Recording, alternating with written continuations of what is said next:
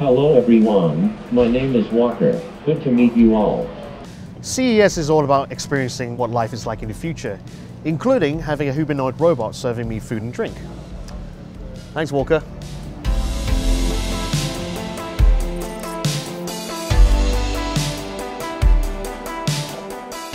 At this year's CES, Chinese company Ubtech has brought out its updated version of Walker, the bipedal humanoid robot that can walk around while avoiding obstacles. But the most interesting thing about this updated Walker is that it's gained a pair of arms and hands. So at the demo just now, it was able to open the door for me and grab my bag.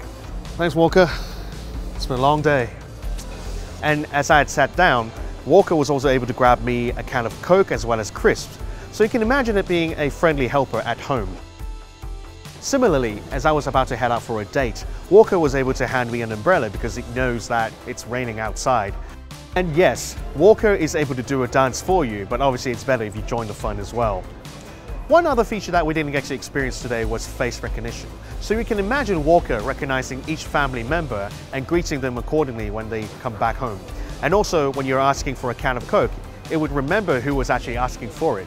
Now, in terms of performance, I would like to see the Walker running a little faster, but it is still under development, so that's fair enough.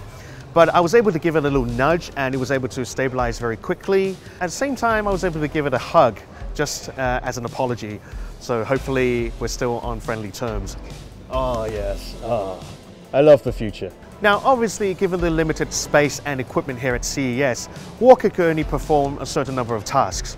So hopefully in a real-life situation, we'd be able to see Walker do more, such as, I don't know, helping you do some cleaning, folding your clothes, and even helping you lift elderly people. But then again, it is CES, so this is still a nice preview of the potential of Walker. Now, unfortunately, there's no price nor date for the Walker just yet. But then again, it's not exactly like they have many competitors in this market.